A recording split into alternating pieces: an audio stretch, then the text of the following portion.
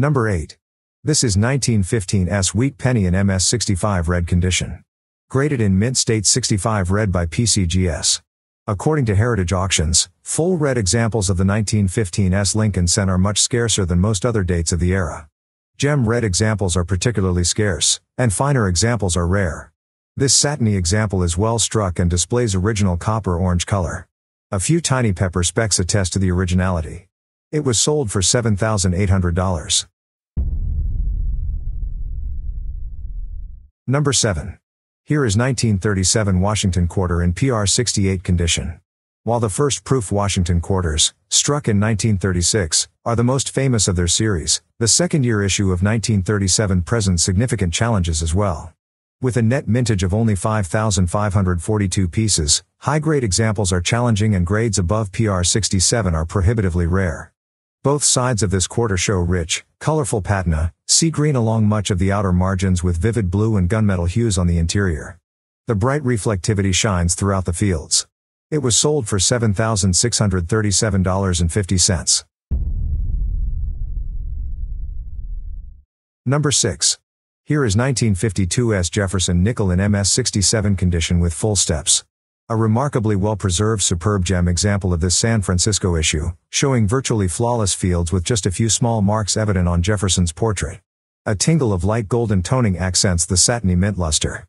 In full steps, the 1952's is a major rarity in MS67, with no such pieces known finer at PCGS.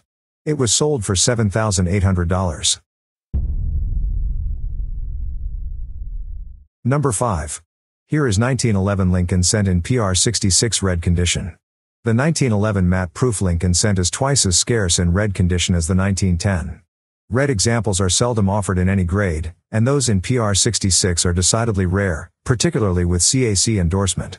This example displays satiny copper gold luster and razor-sharp detail, with only a few microscopic pepper specks visible in the right obverse field with a loop. It was sold for $8,700. Number 4. This is 1943 D Washington quarter with attractive toning. Graded in mint state 68 by PCGS. The 1943 D Washington quarter claims a mintage of just over 16 million pieces, and the issue was not heavily saved by contemporary collectors. Certainly none of the known survivors can match the quality and appeal of the coin offered here. PCGS reports just 5 examples in this lofty grade, including this gem. Vibrant luster invigorates this spectacular MS68 specimen and a bold strike leaves razor-sharp definition on the design elements. Crimson, forest green, and yellow gold patination is much deeper and more extensive on the obverse. Immaculately preserved throughout. It was sold for $11,750.